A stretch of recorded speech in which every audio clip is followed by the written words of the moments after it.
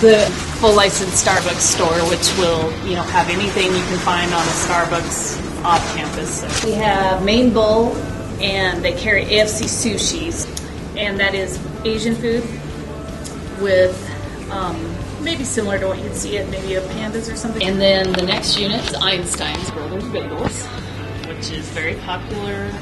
Coffees, specialty drinks, bagels, sandwiches, salads, breakfast all day. Then the next unit, Subconnection, which is just replacing the Subconnection that's in there, so it's a little bit bigger. So Subconnection is basically just moving there. You know what that is: sandwiches, salads, that kind of stuff. It's Grill 155. So that will have breakfast, lunch, dinner, pretty much what you see at the diner, at Flying Star Diner, those kind of things.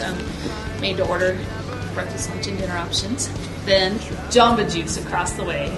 And Jamba Juice, of course, fresh fruit smoothies. They have all the lactose-free, gluten-free, all those different kinds of specialty smoothies. It's a total of 26,000 square feet. We can seat approximately, just under 500 at a time. We will be moving some programming into here from what we did in the Hotspot last year, including after hours, some noon tune entertainment, things like that. We'll have a total of 6 42 or 50-inch plasma screen TVs with DirecTV fed from the game room, so we'll be able to get satellite TV in here and be able to pull down some of those channels. Hopefully that'll kind of develop into maybe even some pay-per-view, free for students, but some of the pay-per-view shows they can't get on campus cable. We'll also be able to show campus cable.